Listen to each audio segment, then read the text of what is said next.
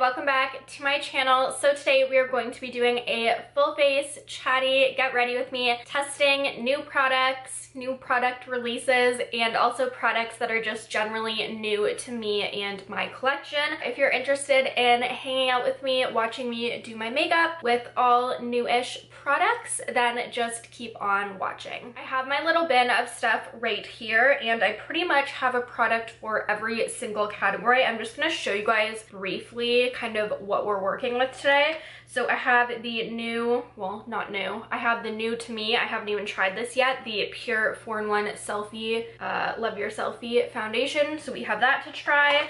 We have the new Kosas concealer, which I have been testing and I really do enjoy that guy. I have 2 primer samples to play around with. You guys know me, I love trying new primers. So we have the Lila Be a Glow priming oil and the Charlotte Tilbury Flawless filter. I had another sample of this, so I have tried it once and I love it, so I'm gonna try these 2 together today. We have this Milani bronzer to try out that Jessica Braun always raves about, so I picked that up, as well as the L'Oreal Bambi Eyes mascara, which is relatively new. Jessica Braun also raves about that one. We have new eyeshadow from Catrice. This is their Badass Bay palette. They sent this over, as well as their Luminize Highlight and Blush Glow palette. So we're going to start out by priming the skin with the 2 primers we have. Technically, the Charlotte Tilbury Flawless filter isn't really a primer, so I'm going to put that on second. So we're going to start off with the Lila Be a Glow priming oil to improve skin firmness, reduce fine lines and wrinkles, improve skin texture and tone for a radiant complexion. I've heard amazing things about this oil, and then also the Be a Glow face mist. A lot of people really like. There we go. I forgot to put in my hair clips, and I noticed that the product was getting in my hair, and I forgot that I've been using these clips every time I've been doing my makeup lately so that my hair doesn't get in my makeup. Okay, this feels so incredibly hydrating on the skin. This feels amazing. Feels more nourishing and hydrating than my Smashbox Photo Finish Primerizer, and that's like my #1, so I'm very impressed. My skin just feels so glowy and dewy and healthy. I can totally see wearing that without makeup even, but okay. We're gonna go and add some more glow on top. This is the Charlotte Tilbury Hollywood Flawless filter. So this is technically not a primer. It's just a glow enhancer, I would call it. And here I have the shades 1 Fair and 2 Light and 3 Light. So I'm just gonna use the lightest 2. You really don't get a lot in this sample, but I'm just gonna mix the lightest 2 together and apply them to the high points of my face. All right, I've had this Charlotte Tilbury product on my loves list on Sephora for so long now. I feel like so many people picked it up during the VIB sale. I don't think that you can see a difference on camera just because my skin was already so glowy and dewy and radiant, but it just added a little bit of extra glow to the cheeks. Now we are going to go in with the PUR 4-in-1 Love Your Selfie Longwear Foundation and Concealer. And I purchased mine in LN2. This foundation comes in 100 shades, if I'm not mistaken. So I picked up the second lightest neutral shade, and I think it looks like a really good match for me. I got this at Shoppers. I've only heard good things about this foundation, so I'm gonna go ahead and just apply it directly to my Real Techniques sponge and start dabbing it in. Whoa. Okay, that might be enough to do like my whole face, that one pump. This is supposed to be like a concealer and foundation mix, so the coverage is supposed to be amazing. Yeah, so far coverage is looking really, really good. And that was just the one pump that I did. So I'm gonna do like a tiny baby pump and put that on my forehead. So this is how my skin is looking with that like 1.5 pumps applied. I am incredibly impressed with how this foundation looks on my skin. Covered up like my spots and my redness really, really well. Usually I can tell like right away if something is gonna work for me, and this is just working for me, so love that so far. Now I'm going to go in with my Kosas concealer. This is in 01, so it is their lightest shade, and it's a little bit dark for me. I really do like the formula of this. I've had this concealer probably 2 or 3 months now. I purchased it kind of right before the whole quarantine happened. The coverage isn't very high, so I don't like it as much on blemishes. Today I am going to use it all over my face just for the sake of the video, but I really enjoy how it sits under my eyes, and then where I just applied it to brighten. I'm just going to go and put a decent amount on my under eyes. I want today's look to be like pretty glam. We're doing lashes and everything, so applying a good amount of concealer, and then I'm just gonna apply a tiny bit of the CoverGirl True Blend concealer in Fair Porcelain just to brighten that up. And we're gonna go ahead and blend that out. I'm just going in with my Maybelline Fit Me loose setting powder and just setting my under eyes. Now I'm just doing a little bit of spot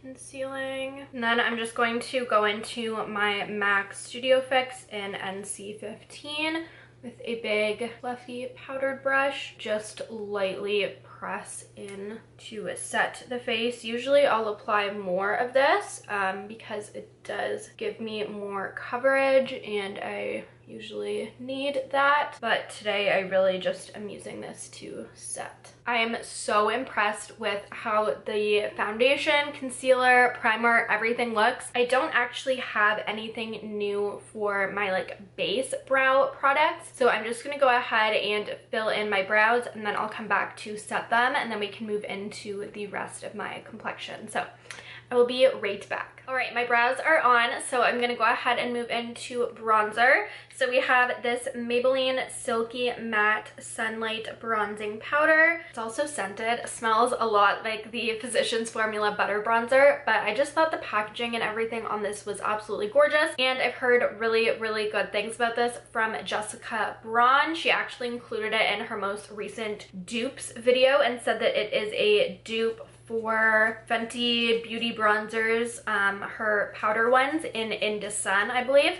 I can link that dupes video down below, but I just thought the tone and everything was so pretty. So I picked this up the other day for this video, and I have used it once already, and I really enjoy it. So I'm just gonna go ahead with my Sephora Pro Airbrush 55, and I'm going to bronze up the skin. I want to be pretty bronzed for today's look, so we're really going to go in with this. I do feel like baking today, so I'm gonna go ahead back in with my Maybelline Fit Me powder and carve out the bronzer a little bit. I'm just gonna let that bake in a little bit while I move on to highlight. I know it looks crazy, just bear with me. I'm going to now go in with this Catrice Luminice highlighter palette. There are 2 highlighters in here and then a blush as well. Super pretty. More of a blush topper. It's like a very pink highlight. I think I'm just gonna mix the 2 highlights together, try them out on the face. I have not tried any of these yet, so let's give it a go.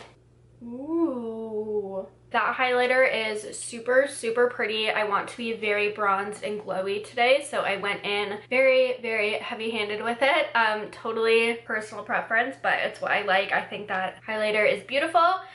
We are now going to jump into blush. So I have the Charlotte Tilbury Cheek to Chic blush in Love Glow. If you watched my haul, you would have seen that I think this is the wrong shade. I don't believe this is Love Glow, but I'm keeping it anyway, and I'm going to try it out. So I'm going to take my Luxie 504 large angled blush brush, and I'm going to circle the outside and then pop that middle color. Barely showing up. It's just kind of shimmery. I'm trying to concentrate as much as I can in that middle darker color, but it's just not giving me enough of a blush, so I think I'll be returning that. Let me try and take a pop of the pink like highlighter in here and just see what that does.